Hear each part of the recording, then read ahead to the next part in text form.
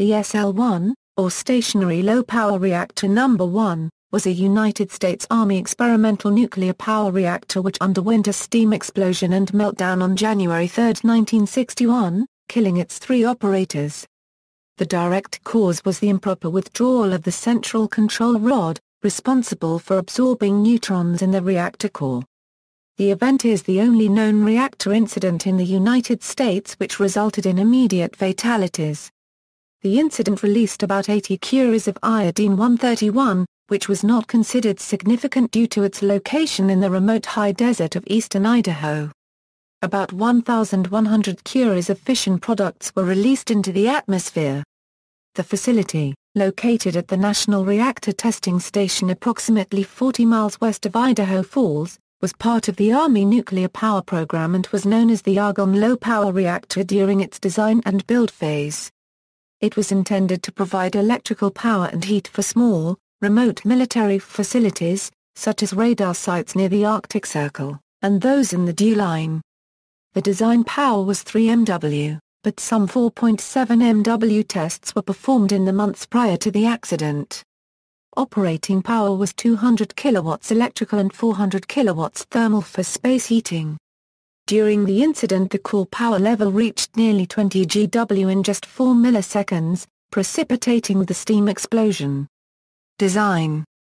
From 1954 to 1955, the U.S. Army evaluated their need for nuclear reactor plants that would be operable in remote regions of the Arctic. The reactors were to replace diesel generators and boilers that provided electricity and space heating for the Army's radar stations. The Army Reactors Branch formed the guidelines for the project and contracted with Argonne National Laboratory to design, build, and test a prototype reactor plant to be called the Argonne Low Power Reactor. Some of the more important criteria included, all components able to be transported by air, use of standard components, minimal on-site construction, simplicity and reliability, 3-year fuel operating lifetime per core loading. The prototype was constructed at the NRTS site from July 1957 to July 1958. It was operational on October 24, 1958. The 3 MW boiling water reactor used 93.20% highly enriched uranium fuel. It operated with natural circulation, using light water as a coolant and moderator. ANL used its experience from the borax experiments to design the BWR. The circulating water system operated at 300 pounds per square inch flowing through fuel plates of uranium-aluminum alloy. The plant was turned over to the U.S. Army in December 1958 after extensive testing, with Combustion Engineering acting as the lead contractor beginning in February 1959. Members of the U.S. Army, called CADA, began training as plant operators, although some Navy personnel also trained with them. The majority of the plant equipment was located in a cylindrical steel reactor building 38.5 feet in diameter and an overall height of 48 feet. The reactor building known as ARA-602 was made of plate steel, most of which had a thickness of 1/4 inch. Access to the building was provided by an ordinary door through an enclosed exterior stairwell from ARA-603, the support facilities building. An emergency exit door was also included, with an exterior stairwell going to the ground level. The reactor building was not a pressure-type containment shell as would have been used for reactors located in populated areas. Nevertheless, the building was able to contain most of the radioactive particles released by the eventual explosion. The reactor core structure was built for a capacity of 59 fuel assemblies, 1 source assembly, and 9 control rods. The core in use, however, had 40 fuel elements and was controlled by 5 cruciform rods. The 5 active rods were in the shape of a plus symbol in cross-section, 1 in the center, and 4 on the periphery of the active core. The control rods were made of 60 mils thick cadmium, clad with 80 mils of aluminum. They had an overall span of 14 inches and an effective length of 32 inches. The 40 fuel assemblies were composed of 9 fuel plates each. The plates were 120 mils thick, consisting of 50 mils of uranium-aluminium alloy meat covered by 35 mils of X8001 aluminum cladding. The meat was 25.8 inches long and 3.5 inches wide. The water gap between fuel plates was 310 mils. The initial loading of the 40 assembly core was highly enriched with 93.2% uranium-235 and contained 31 pounds of U-235. The deliberate choice of a smaller fuel loading made the region near the center more active than it would have been with 59 fuel assemblies. The 4 outer control rods weren't even used in the smaller core.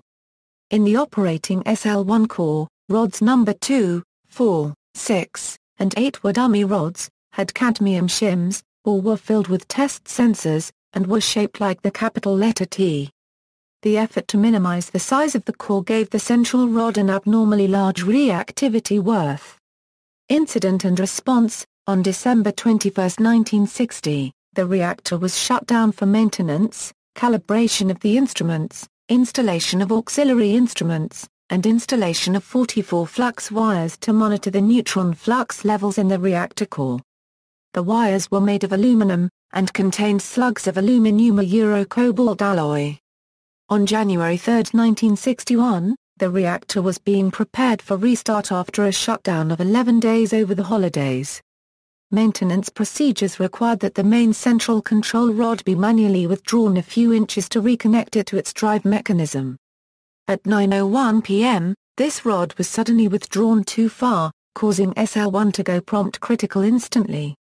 In 4 milliseconds, the heat generated by the resulting enormous power surge caused water surrounding the core to begin to explosively vaporize.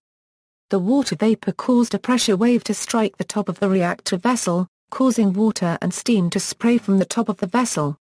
This extreme form of water hammer propelled control rods, shield plugs, and the entire reactor vessel upwards. A later investigation concluded that the 26,000-pound vessel had jumped 9 feet 1 inch and the upper control rod drive mechanisms had struck the ceiling of the reactor building prior to settling back into its original location. The spray of water and steam knocked 2 operators onto the floor, killing one and severely injuring another. One of the shield plugs on top of the reactor vessel impaled the third man through his groin and exited his shoulder, pinning him to the ceiling. The victims were Army specialists John A. Burns and Richard Leroy McKinley, and Navy CIB construction electrician First Class Richard C. Legg. It was later established that Burns had lifted the rod and caused the excursion. Legg was standing on top of the reactor vessel and was impaled and pinned to the ceiling, and McKinley, the trainee who stood nearby, was later found alive by rescuers. All 3 men succumbed to injuries from physical trauma. However, the radiation from the nuclear excursion would have given the men no chance of survival. Reactor principles and events several kinetic factors affect the rate at which the power produced in a nuclear reactor responds to changes in the position of a control rod. Other features of the design govern how rapidly heat is transferred from the reactor fuel to the coolant.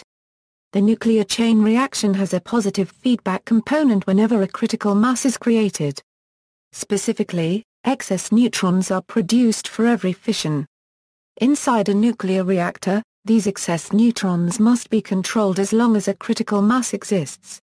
The most significant and effective control mechanism is the use of control rods to absorb the excess neutrons. Other controls include the size and shape of the reactor and the presence of neutron reflectors in and around a core. Changing the amount of absorption or reflection of neutrons will affect neutron flux, and therefore, the power of the reactor.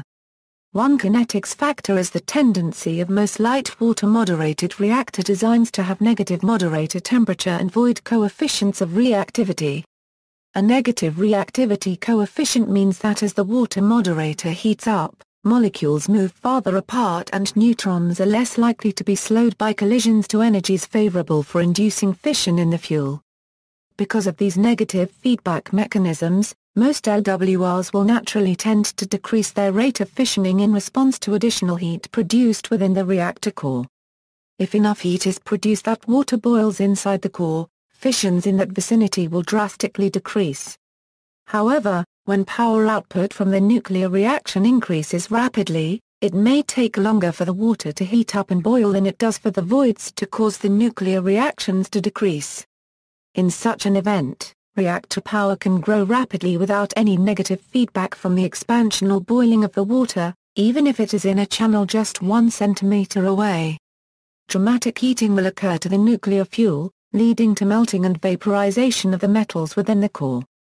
Rapid expansion, increases in pressure, and failure of core components may lead to the destruction of the nuclear reactor, as was the case with SL-1. As the energy of expansion and heat travel from the nuclear fuel to the water and the vessel, it becomes likely that the nuclear reaction will shut down either from the lack of sufficient moderator or from the fuel expanding beyond the realm of a critical mass. In the post-accident analysis of SL-1, scientists determined that the two shutdown mechanisms were almost equally matched. Another relevant kinetics factor is the contribution of what are called delayed neutrons to the chain reaction in the core.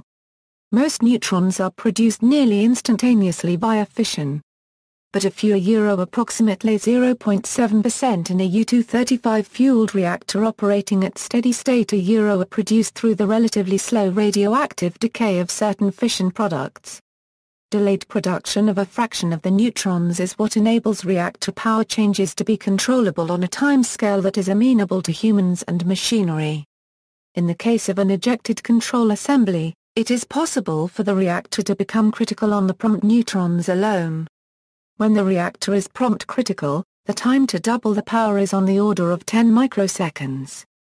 The duration necessary for temperature to follow the power level depends on the design of the reactor core.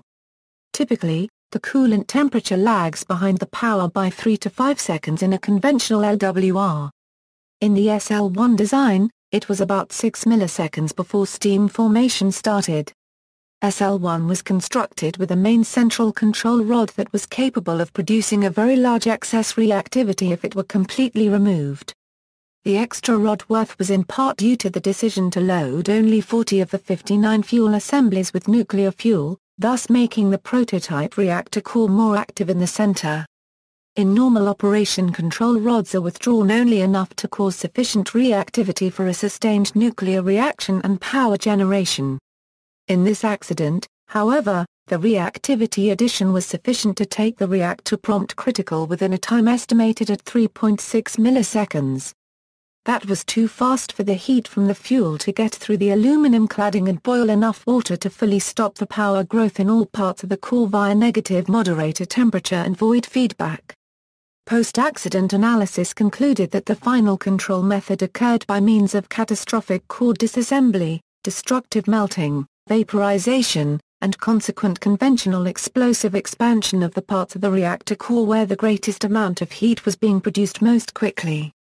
It was estimated that this core heating and vaporization process happened in about 7.5 milliseconds, before enough steam had been formed to shut down the reaction, beating the steam shutdown by a few milliseconds.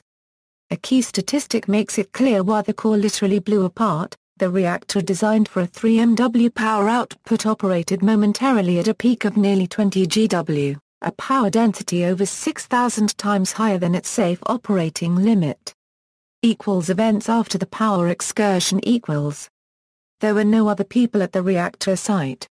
The ending of the nuclear reaction was caused solely by the design of the reactor and the basic physics of heated water and core elements melting, separating the core elements and removing the moderator. Heat sensors above the reactor set off an alarm at the Central Test Site security facility at 9:01 p.m. Mountain Standard Time, the time of the incident. False alarms had occurred in the morning and afternoon that same day. The first response crew, of 6 firemen, arrived 9 minutes later, expecting another false alarm and initially noticed nothing unusual, with only a little steam rising from the building, normal for the cold 6°F Fahrenheit night. The control building appeared normal. The firefighters entered the reactor building and noticed a radiation warning light. Their radiation detectors jumped sharply to above their maximum range limit as they were climbing the stairs to SL-1's floor level. They were able to peer into the reactor room before withdrawing. At 9:17 p.m., a health physicist arrived. He and a fireman, both wearing air tanks and masks with positive pressure in the mask to force out any potential contaminants, approached the reactor building stairs. their detectors read 25 Ra paragraph ntgens per hour as they started up the stairs, and they withdrew. Some minutes later, a health physics response team arrived with radiation meters capable of measuring gamma radiation up to 500 Ra, and full-body protective clothing. One health physicist and 2 firefighters ascended the stairs and, from the top, could see damage in the reactor room. With the meter showing maximum scale readings, they withdrew rather than approach the reactor more closely and risk further exposure.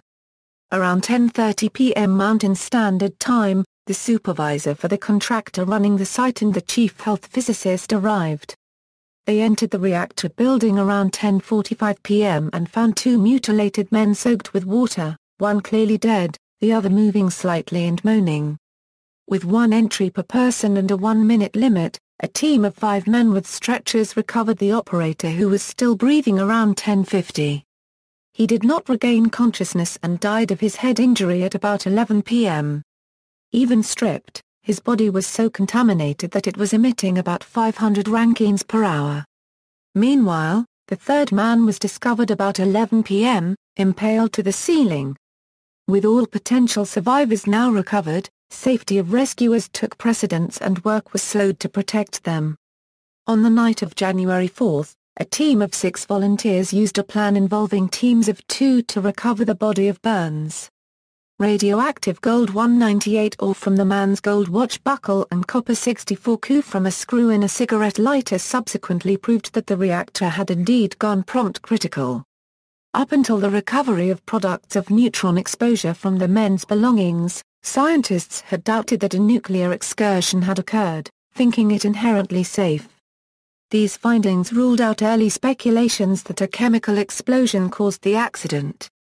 The 3rd man was discovered last because he was pinned to the ceiling above the reactor by a shield plug and not easily recognizable.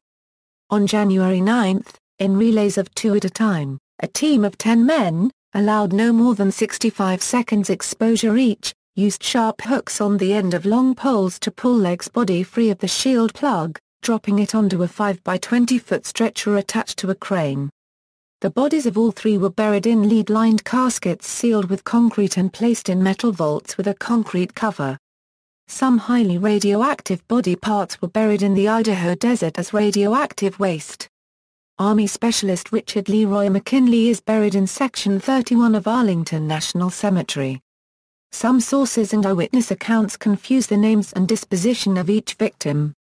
In Idaho Falls, The Untold Story of America's First Nuclear Accident, the author indicates that Burns was the man found alive initially, Leg's body was recovered the night after the accident, and that McKinley was impaled by the control rod.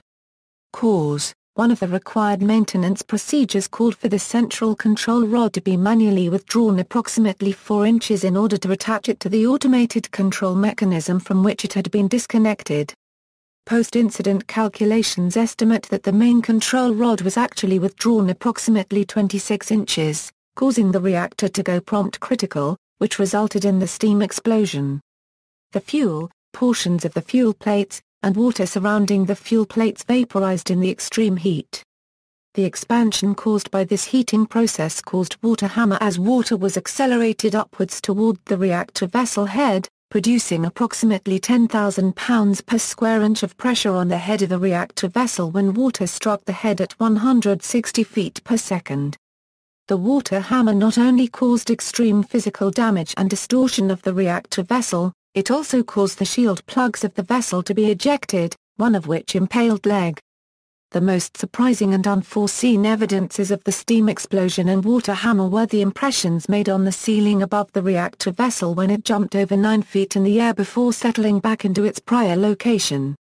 The post-incident analysis also concluded that the reactor vessel was dry, since most of the water and steam had been either ejected immediately or evaporated due to the heat inside the reactor. It was water hammer that caused the physical damage to the reactor, the deaths of personnel who stood atop and nearby, and the release of radioactive isotopes to the environment. One of the lessons learned from SL-1 was that there is an extreme water hammer hazard whenever a shutdown reactor is cooled to room temperature and there is an air gap between the top of the water and the reactor vessel head. One of the recommendations in the analysis of the incident was that shutdown reactors be filled to the top with water so that a power excursion could not induce such a powerful water hammer.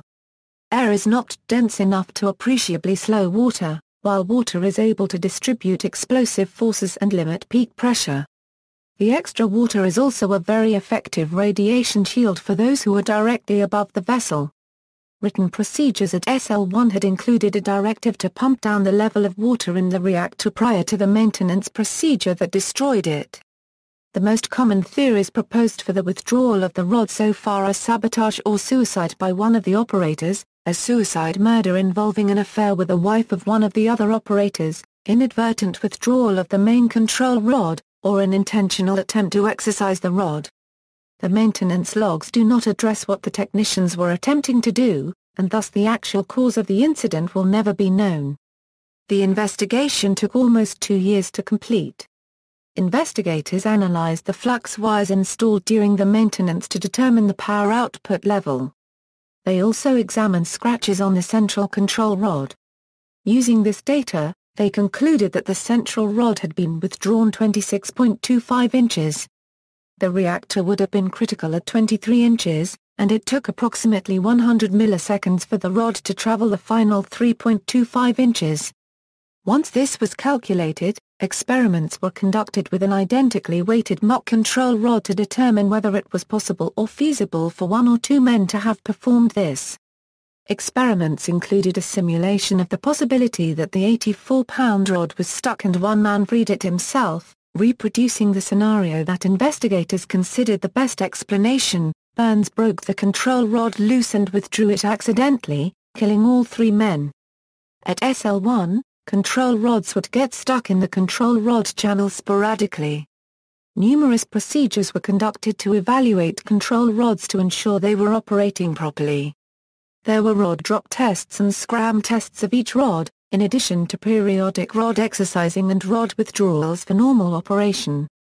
From February 1959 to November 18, 1960, there were 40 cases of a stuck control rod for scram and rod drop tests and about a 2.5% failure rate.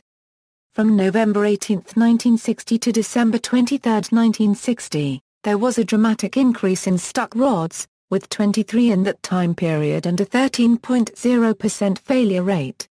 Besides these test failures, there were an additional 21 rod sticking incidents from February 1959 to December 1960. 4 of these had occurred in the last month of operation during routine rod withdrawal. The central control rod, number 9, had the best operational performance record even though it was operated more frequently than any of the other rods. Rod sticking has been attributed to misalignment, corrosion product buildup, bearing wear, clutch wear, and drive mechanism seal wear. Many of the failure modes that caused a stuck rod during tests would only apply to a movement performed by the control rod drive mechanism. Since the number 9 rod is centrally located, its alignment may have been better than nose 1, 3, 5, and 7 which were more prone to sticking. After the accident logbooks and former plant operators were consulted to determine if there had been any rods stuck during the reassembly operation that Burns was performing. One person had performed this about 300 times, and another 250 times. Neither had ever felt a control rod stick when being manually raised during this procedure. Furthermore, no one had ever reported a stuck rod during manual reconnection. Consequences: the remains of the SL-1 reactor are now buried near the original site at 43°31 2002 September N 112°49 22 February W. The incident caused this design to be abandoned and future reactors to be designed so that a single control rod removal would not have the ability to produce the very large excess reactivity which was possible with this design. Today this is known as the one-stuck rod criterion and requires complete shutdown capability even with the most reactive rod stuck in the fully withdrawn position. The reduced excess reactivity limits the possible size and speed of the power surge. It should be pointed out that the one-stuck rod criterion did not originate as a result of the SL-1 incident. It was, in fact, a hard and fast design criterion long before the SL-1, from the beginning of the Naval Reactors Program, under the leadership of Admiral Hyman Rickover. This design criterion started with the USS Nautilus, and continued throughout subsequent submarine and surface ship designs, and with the shipping port civilian nuclear plant. It continues to be a rigid requirement for all U.S. reactor designs to this day. The incident also showed that in a genuine, extreme accident, both the melting of the core and the water-to-steam conversion would shut down the nuclear reaction. This demonstrates in a real accident one aspect of inherent safety of the water-moderated design against the possibility of a nuclear explosion. A nuclear explosion requires sufficient force to hold the reacting nuclear components together for a short but necessary time. This is achieved in a nuclear fission weapon by surrounding the core with a carefully engineered tamper, and a shaped explosive charge. This, along with other subsystems of the weapon, keep the supercritical mass together long enough for sufficient generations of the fission reaction to produce the desired yield. Lacking these restraints to hold the vaporized core components together, the components of a reactor fly apart, as in this incident. The reaction ends, resulting in a steam explosion and a badly damaged reactor core, but not the type of explosion as would be achieved with a nuclear weapon. Although portions of the center of the reactor core had been vaporized briefly, very little corium was recovered. The fuel plates showed signs of catastrophic destruction, leaving voids, but no appreciable amount of glazed molten material was recovered or observed. Additionally, there is no evidence of the molten material having flowed out between the plates. It is believed that rapid cooling of the core was responsible for the small amount of molten material. There was insufficient heat generated for any corium to reach or penetrate the bottom of the reactor vessel. The reactor vessel was removed on November 29, 1961 without incident. The only holes in the bottom of the vessel were the ones bored through with borescopes to determine the condition of the melted core. Even without an engineered containment building like those used today, the SL-1 reactor building contained most of the radioactivity, though iodine-131 levels on plants during several days of monitoring reached 50 times background levels downwind. Radiation surveys of the support facilities building, for example, indicated high contamination in halls, but light contamination in offices. Radiation exposure limits prior to the incident were 100 Ra paragraph ntgens to save a life and 25 to save valuable property. During the response to the incident, 22 people received doses of 3 to 27 Ra paragraph ntgens full body exposure. Removal of radioactive waste and disposal of the 3 bodies eventually exposed 790 people to harmful levels of radiation. In March 1962, the Atomic Energy Commission awarded certificates of heroism to 32 participants in the response. The documentation and procedures required for operating nuclear reactors expanded substantially, becoming far more formal as procedures which had previously taken 2 pages expanded to hundreds. Radiation meters were changed to allow higher ranges for emergency response activities. After a pause for evaluation of procedures, the Army continued its use of reactors, operating the Mobile Low Power Reactor, which started full power operation on February 28, 1963, becoming the smallest nuclear power plant on record to do so. This design was eventually abandoned after corrosion problems. While the tests had shown that nuclear power was likely to have lower total costs, the financial pressures of the Vietnam War caused the Army to favor lower initial costs, and it stopped the development of its reactor program in 1965, although the existing reactors continued operating. Cleanup: the site was cleaned in 1961 to 1962, removing the bulk of the contaminated debris and burying it. The massive cleanup operation included the dismantling and disposal of the reactor and building. A burial ground was constructed approximately 1,600 feet northeast of the original site of the reactor. This was done to minimize radiation exposure to the public and site workers that would have resulted from transport of contaminated debris from SL-1 to the radioactive waste management complex over 16 miles of public highway. Original cleanup of the site took about 18 months. The entire reactor building, contaminated materials from nearby buildings, and soil and gravel contaminated during cleanup operations were disposed of in the burial ground. The majority of buried materials consist of soils and gravel. Recovered portions of the reactor core, including the fuel and all other parts of the reactor that were important to the incident investigation, were taken to the INEL's test area north for study. After the incident investigation was complete, the reactor fuel was sent to the Idaho Chemical Processing Plant for reprocessing. The reactor core minus the fuel, along with the other components sent to test area north for study, was eventually disposed of at the Radioactive Waste Management Complex. The SL-1 burial ground consists of 3 excavations, in which a total volume of 99,000 cubic feet of contaminated material was deposited. The excavations were dug as close to basalt as the equipment used would allow and ranges from 8 to 14 feet in depth. At least 2 feet of clean backfill was placed over each excavation. Shallow mounds of soil over the excavations were added at the completion of cleanup activities in September 1962. The site and burial mound are collectively known as United States Environmental Protection Agency Superfund Operable Unit 5-05.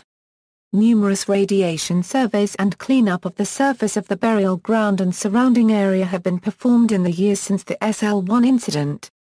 Aerial surveys were performed by EG&G Las Vegas in 1974, 1982, 1990, and 1993. The Radiological and Environmental Sciences Laboratory conducted gamma radiation surveys every 3 to 4 years between 1973 and 1987 and every year between 1987 and 1994. Particle picking at the site was performed in 1985 and 1993. Results from the surveys indicated that cesium-137 and its progeny are the primary surface soil contaminants. During a survey of surface soil in June 1994, hotspots, areas of higher radioactivity, were found within the burial ground with activities ranging from 0.1 to 50 mRöntgen/hour. On November 17, 1994, the highest radiation reading measured at 2.5 feet above the surface at the SL-1 burial ground was 0.5 mr/hour. Local background radiation was 0.2 mr/hour. A 1995 assessment by the EPA recommended that a cap be placed over the burial mounds. The primary remedy for SL-1 was to be containment by capping with an engineered barrier constructed primarily of native materials. This remedial action was completed in 2000 and first reviewed by the EPA in 2003. Movies and books. The U.S. government produced a film about the incident for internal use in the 1960s. The video was subsequently released and can be viewed at the Internet Archive and YouTube.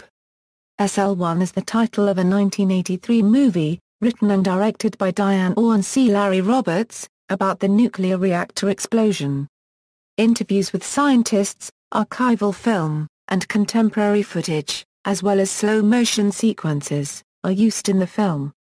The events of the incident are also the subject of one book, Idaho Falls, The Untold Story of America's First Nuclear Accident, and 2 chapters Improving the Principle, A History of the Idaho National Engineering and Environmental Laboratory, 1949 to 1999. In 1975 the anti-nuclear book We Almost Lost Detroit, by John G. Fuller was published, referring at one point to the Idaho Falls incident. Prompt Critical is the title of a 2012 short film, viewable on YouTube.com, written and directed by James Lawrence Sykard, dramatizing the events surrounding the SL-1 incident. A documentary about the incident was shown on the History Channel. Another author, Todd Tucker, studied the incident and published a book detailing the historical aspects of nuclear reactor programs of the U.S. military branches. Tucker used the Freedom of Information Act to obtain reports, including autopsies of the victims, writing in detail how each person died and how parts of their bodies were severed, analyzed, and buried as radioactive waste. The autopsies were performed by the same pathologist known for his work following the Cecil Kelly criticality accident.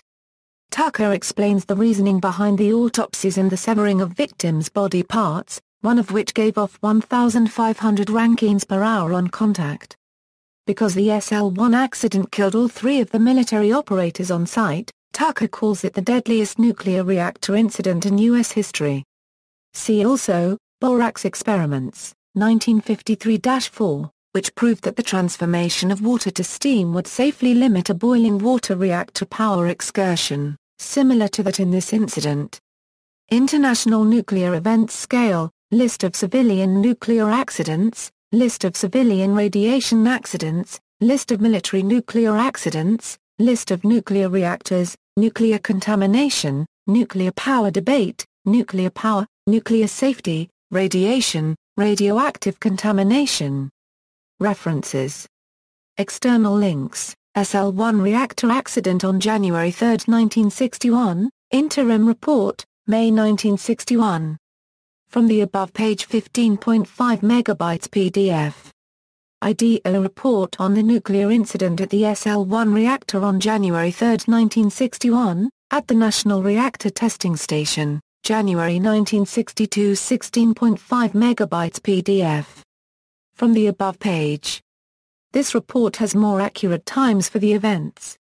The SL-1 accident, AEC educational documentary on YouTube, the SL-1 accident, briefing film report 1961 AEC on YouTube, Department of Energy document, nuclear reactor testing,